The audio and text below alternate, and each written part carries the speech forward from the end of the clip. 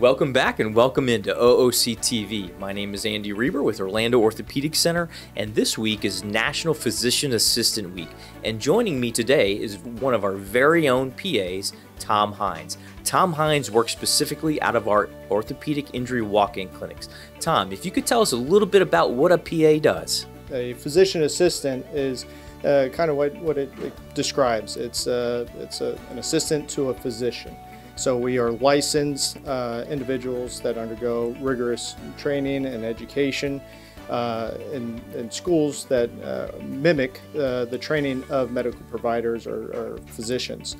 We are able to provide access to care for individuals in regards to joint aspirations, injections, reductions. We're able to splint. We're able to diagnose and treat medical pathology.